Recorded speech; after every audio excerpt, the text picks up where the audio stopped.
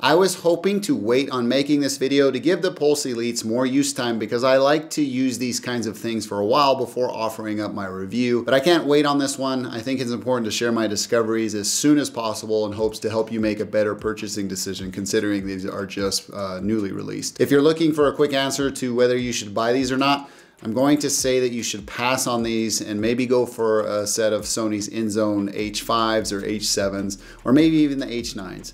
I know the H9s are kind of expensive in comparison to these, but I think you're better off there. With all that said, let's get right into unboxing this thing. So here is the PlayStation Pulse Elite box.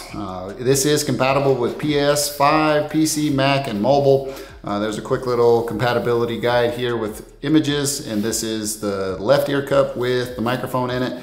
Taking it around the back, you can see that there's a lot to discuss, like for marketing purposes of this Pulse Elite headset, as well as some tamper-proof packaging seal here. Going on to the other side, it's gonna give you some more information on lifelike reproduction of game sound. So with that being said, let's flip it around the bottom and see this retail packaging has this peel here that is very poorly implemented because it doesn't follow through with the whole thing. Let's see if I can get this one. That one looks to work. That worked fine. This one's lost. That one's a lost cause, but there's also tamper-proof packaging here. So we'll get our knife here, our trusty knife, cut into this portion here, as well as cutting this tamper-proof packaging thing here as well. And I believe this just slides out towards the bottom.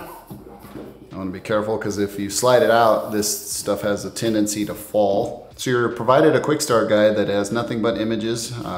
Looks really explanatory in nature, and I think it's pretty useful. You're greeted with the USB-A receiver. It's still quite large and cumbersome. I don't understand the design choice here, especially when you consider that some folks are going to have the new PlayStation Slim, that the front two USB ports are USB-C. One thing about this is that it has an actuation for pairing. If you watch closely, if you push here, when you have it in your PlayStation or PC, you're gonna push here to pair. You can see how there's a little fluctuation between the USB end of, or the USB business end of it and the receiver ends. Putting this off to the side and getting into the primary packaging here. This looks like it's the headset with some foam coverings, which is nicely packaged. And then on the side here, there is some shipping foam here that you're gonna wanna press up and take off. I'll do that here. Same thing with on the right side. Go up, just follow the arrow direction, and this comes off really nicely. And then, before we look at this any closer, I'm gonna place this off to the side so we can get into the rest of the packaging of the box because there's a bunch of hidden goodies inside of it. Right off the rip, here is the user manual and regulatory information that is kind of hard to get your hands on. Hopefully I don't rip it. Let's go over here on this end. If I was smart enough to kind of go through or look at the packaging, you can see. Specifications and user manual here. You're gonna wanna pay attention to the box here because there's a bunch of like packaged stuff. You kind of lift this, as such, and then there's a little pull down tab here. Pull that down, lift it, and roll it out. It's uniquely packaged. There is, let's pull this out. Here is the mount that you can use to mount on a desk or something, or a wall or something like that. And the mount, the business end of that is here. There is no screw included in this packaging, which is a little weird if I do say so myself. This has the little you know, touch points to where it can charge your headset. If we bring the Pulse Elite headset back into picture here real quick, you can see right here on the top of the band, there are those touch points to where this will process a charge when you hang this thing on your wall or whatnot. So looking at this a little closer, you can see there's this nice little guide here. That allows you to kind of not even have to look at the alignment for this because there is the guide hole there on this touch point. Take this and you have inductive charging. So that's a nice little feature. I wish they would have included an actual screw to mount this to wherever you need it to, but it's just not, so just keep that in mind. There's another quick start guide for mounting that is included in the packaging. Again, there's a screw pictured, but there is no screw included in the packaging, which is weird. And they're also, you know, they talk about the guide point and how to mount this for charging. And finally, the last thing that's included in the accessory part of this headset is a USB-A to USB-C charging cable. So you can use this to plug into the actual charging adapter. So that just slides in, and this is square. So this square end of the USB-C lines up perfectly with this and plugs in pretty easily.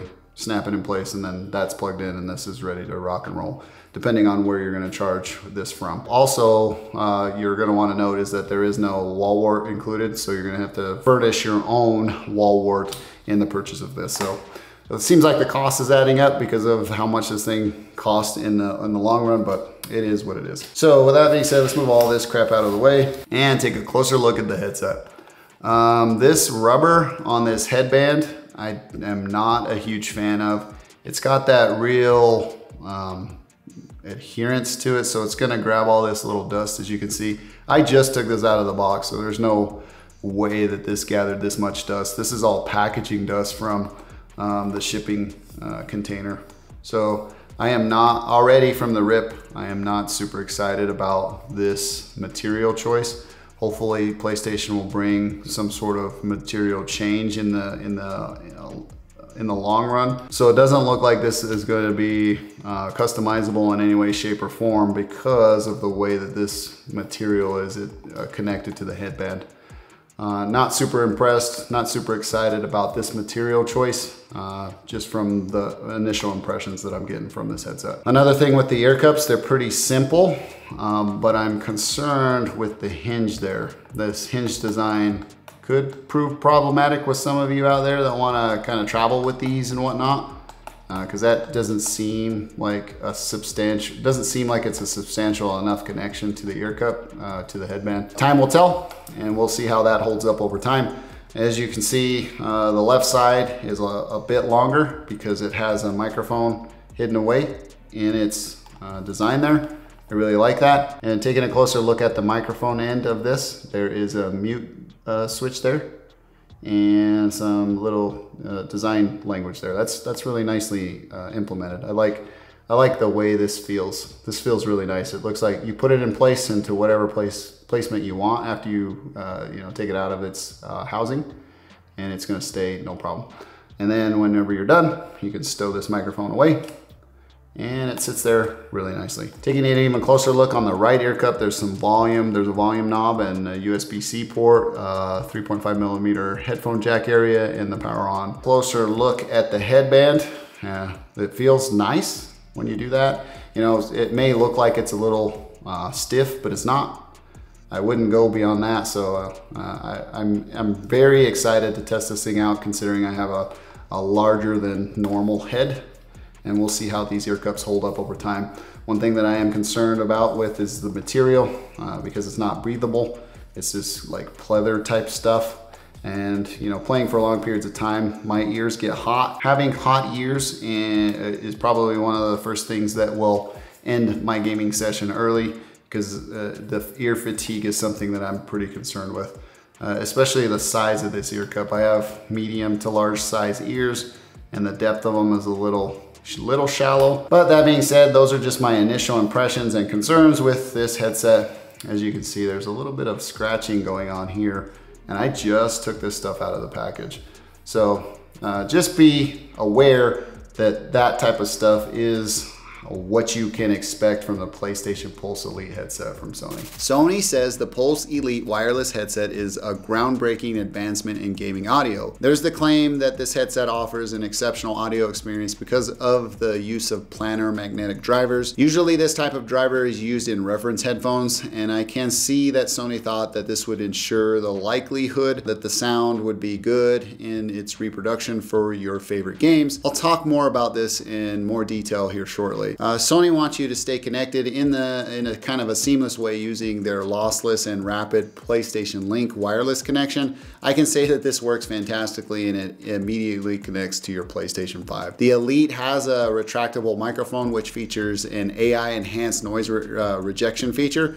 that will block out background noise really effectively. Sony claims that this thing has around 30 hours of battery life, and I haven't been able to kill them. The quick charging capabilities of the Pulse Elites are nice to have, and these things are definitely built to outlast even your longest gaming sessions. Let's talk about some key features really quick. Sony has claimed to have revolutionized gaming audio with their next generation gaming headset that is said to deliver unparalleled sound and quality. I beg to differ on that one, Sony. These just don't meet that mark. That being said, they're claiming this is because they're due to the planar magnetic drivers that are built into this headset. They partnered with Odyssey on this one, and the drivers sound fantastic when you're looking for that precise sound reproduction within the highs and the mids.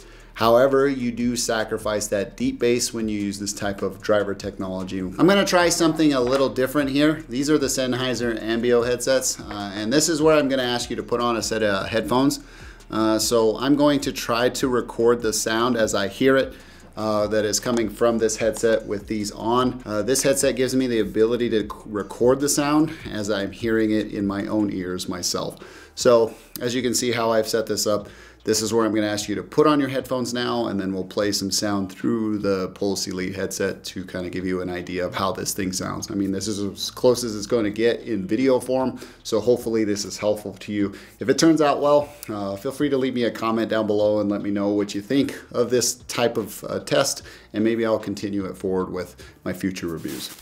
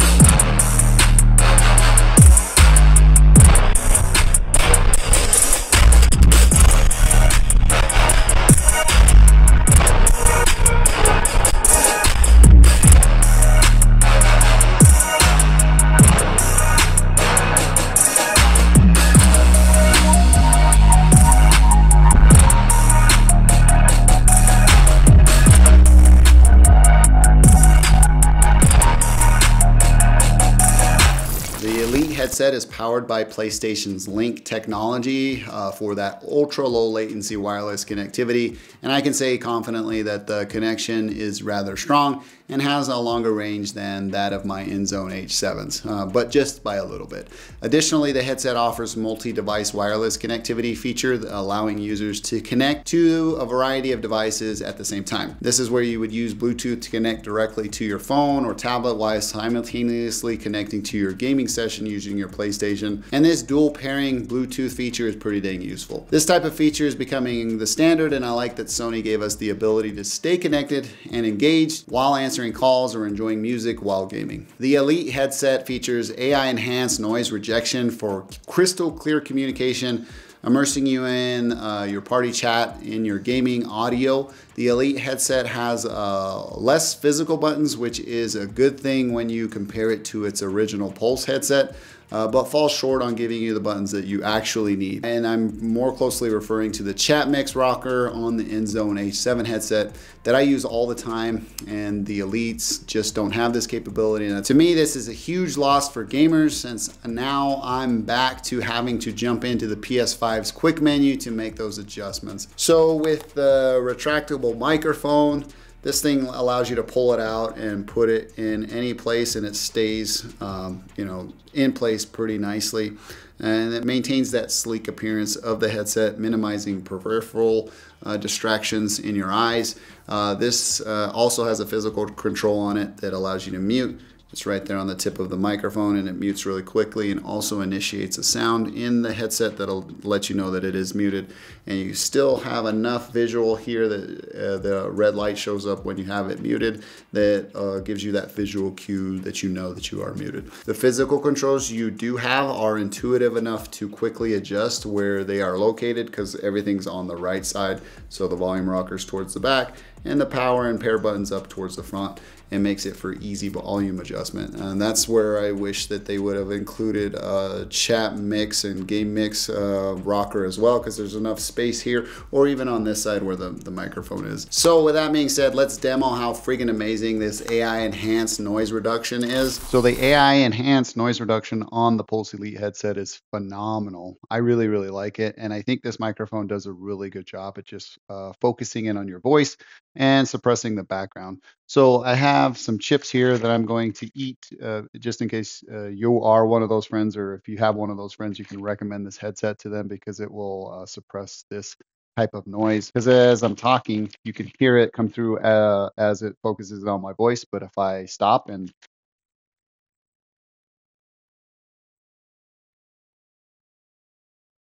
I'm going to go ahead and eat some chips.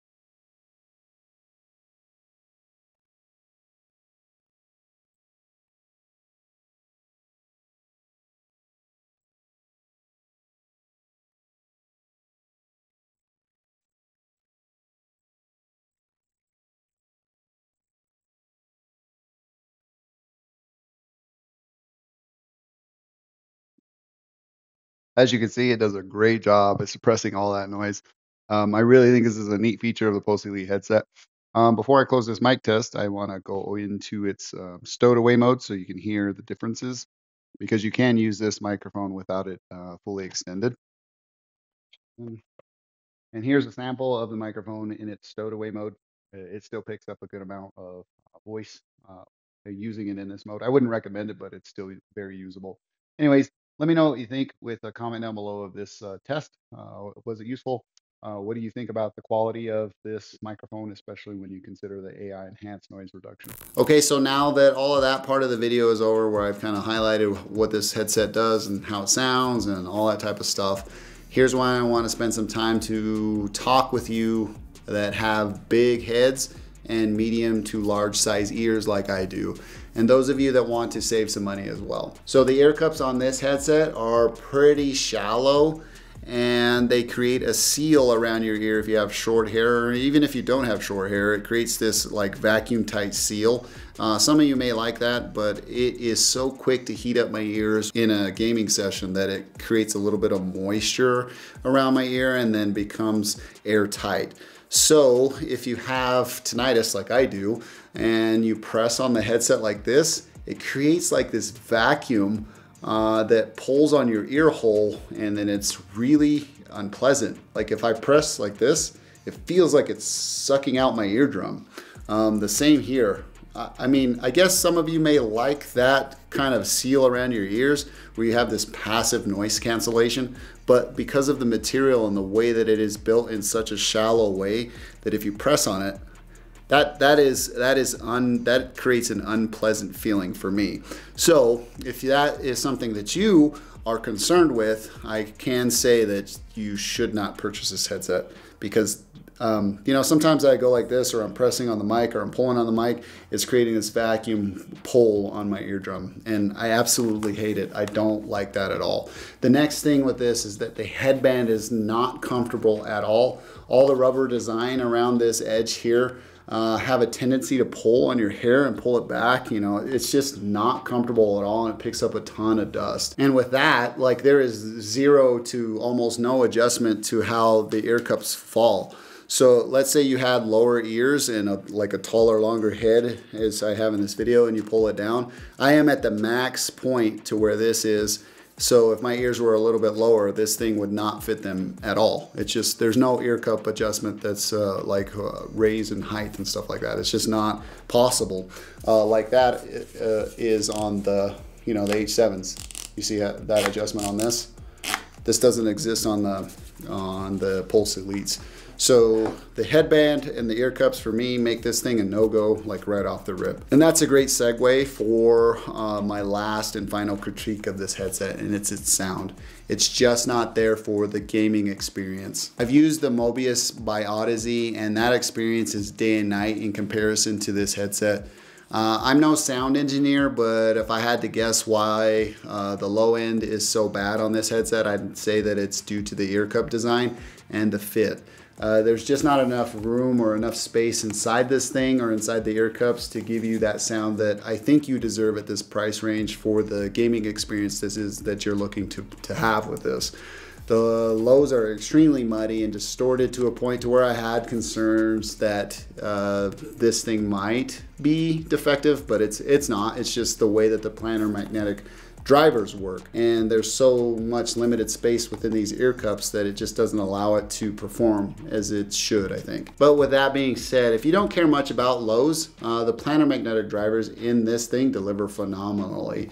In the mids and highs with a very distinct soundstage that will absolutely blow your mind because it has unmatched separation in this type of price range for a headset. With that all being said, I really hate to be the bearer of bad news on this one because I wanted to love this headset so much. But I have to say that there is much better headsets out there in this price range that I think you would be thankful for if you picked over this. This ain't it, you guys, and I mean, I hate to be that guy, but that is what it is. You may want to consider the SteelSeries Arctis Nova 7 wireless headset, or Sony's own, InZone H7s, which I really, really love. And fortunately, I did a video on both of those headsets that I recommended to you that are good alternatives to the Pulse Elite. And if you're interested in learning more, feel free to watch those videos because I'll leave them linked in the description. Again, sorry for this one, Sony, but the Pulse Elites are not very elite in my personal opinion. I hope y'all can take this feedback and make some updates to the next version of this headset because I think there's something here, especially with the planar magnetic drivers. But this ain't it, guys. I will close this video out by saying that I had my sons test this as well to make sure that it wasn't just me. And I'm gonna bring them into this video and kind of give them an opportunity to speak on this really quickly. So let's hop over to that right now. Okay, so this is my oldest son. What did you think about these headphones? They're okay. But it's just like, sometimes I would play with them and then they would like hold my ears. Yeah. Yeah. So which headset would you pick? Would you pick the ones that you have, or would you pick these? I would choose that one for cushion, but that one for like gaming and hearing and stuff. For sound? Yeah. So this one's more comfortable for you, and this one's not that comfortable? Yeah. Okay. Thanks, bud. Okay, so here's my youngest son. Did you like this headset? Yeah, a little bit. So what was your favorite part about it? It was kind of that I could hear a little bit better. Yeah? So more detail? Yeah. But what's wrong with this headset? It just, like, right when you turn it up, like, and you're playing a game, then you probably can't, like, they're really loud and you... So they're loud? Yeah. Which headset would you pick if you had to pick? Would you pick your headset that you have now or these? Those ones. Which ones? My headset right This now. one? Yeah. Why? Because, like, if you turn it up, it's, like, not that loud and you can hear stuff fine. And this one? Yeah. Okay. Okay, so that does it for my son's feedback on the Pulse Elite headset. If you're interested in pricing and availability of the Pulse Elite headset, I'll leave a affiliate link in the description. Full disclosure, that is my affiliate link, so I make a little bit of commission based off your purchases without it costing you anything in addition to your order. That helps support content creation here on this channel, and I'm extremely grateful if you use my affiliate links to purchase. Well, before I close, I have nothing else to disclose. I purchased these with my own hard-earned cash with the support of you guys out there, and I'm sincerely grateful for that. That about does it for me in this one. If you enjoyed this video, please feel free to give me a thumbs up. If you didn't, you know what to do. Thank you for taking the time to watch. I'm Tomas, and I'll catch you in the next one.